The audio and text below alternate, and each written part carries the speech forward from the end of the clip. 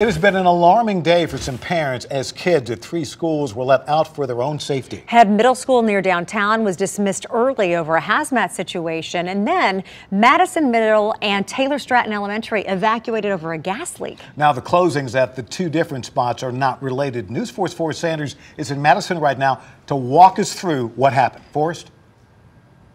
Well, when we first arrived here to Taylor Stratton Elementary, the children were being walked down this drive away from the school. Now, a lot of the crews have taken off in the past couple of minutes, but they were here for several hours until recently. Police even blocked off the entrance to the school. Now, a rep from Metro Schools says a gas leak in this area is the reason children were evacuated from both Madison Middle and Taylor Stratton Elementary. The Vanderbilt Health Clinic was also evacuated.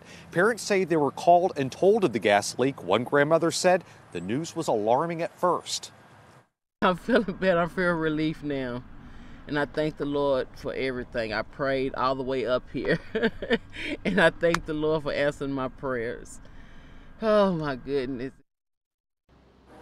So about 11 miles from here is where the other school dismissed early. Fire officials say Head Middle School near downtown was let out early due to a hazmat situation. Now, they have not shared any further details of what that means with it being a hazmat situation, but we will give you updates as we get them. In Madison, I'm Forrest Sanders, News 4.